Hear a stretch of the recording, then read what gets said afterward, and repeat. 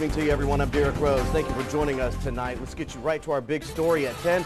The stage is still rocking. As you can see right there in Gulf Shores, the 2014 Hangout Fest is rolling on. This is a live look at the action happening right now. And just outside that massive crowd on the beach is our Local 15's Jasmine Williams getting us started tonight. And Jasmine, with all those people, there have been a little bit of parking problems.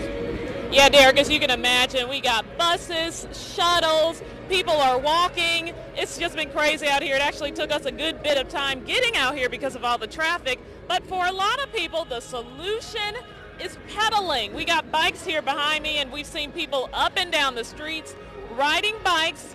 That may be their way of getting to the hangout safely and avoiding all of the congestion. What better way to welcome the summer sun than the Beach Bands and Hangout Festival? It's a paradise for music lovers and beachgoers alike. But whether you take a bus, bike, or car, the commute to the concerts is never easy.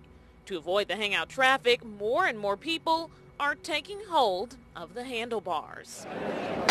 I mean, I know they have the Chevy rides, but you've got everybody else trying to get on those, and you got to wait. You're on their time frame with the bikes. It's your own, go when you want, and they've got plenty of places to park them. So about five-minute ride to the condo in here, and can go back and forth as much as we want. So we don't have to walk a lot. Old people don't like to walk. You understand? So we go from one venue to another. We take our bike off. In this venue, we go to one end to the other, come back, don't miss a beat. Derek, I can tell you personally, me and my photog Tim wish we took a bike out here. It took us about 2 hours to get here from Mobile to Gulf Shores, and then we had to pay another $20 to park once we arrived. So if you plan on coming out to the Hangout Festival tomorrow, be patient and be prepared to pay to park. Reporting live from the Hangout Festival, Jasmine Williams, Local 15 News. Some good advice to people heading down there tomorrow. Jasmine, thank you. But despite those problems, the show is still going on, and one of the biggest headliners will not be seen on stage. Anytime you've got great music, you're sure to gain a big crowd, and this year at the Hangout, officials predict 40,000 plus will descend on Gulf Shores, and that translates into a lot of money for the city, but it's also a chance for some major exposure.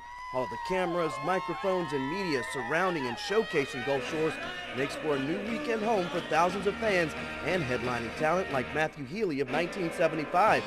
He's still getting used to this Alabama sun. It's a long set for a festival. Is it? How long are you guys playing?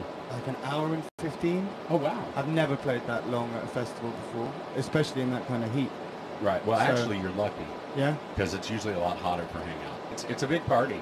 Is it your first time to this area? Yeah, it's the first time in Alabama. We've never even come to this state before, and we've toured America quite a bit.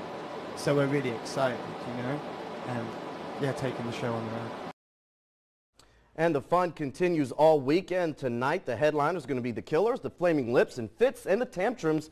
They're all taking the stage this evening. And on tomorrow evening, the headliners will be Outkast, Jack Johnson, and the Avett Brothers. And don't forget, Local 15 has exclusive backstage access during the entire Hangout Music Festival. We are partners with the Hangout and 92 Zoo to get up close and personal with the musicians who make this festival sing. We've got backstage interviews and exclusive acoustic performances, and you can watch them all live right now on our website throughout this entire weekend.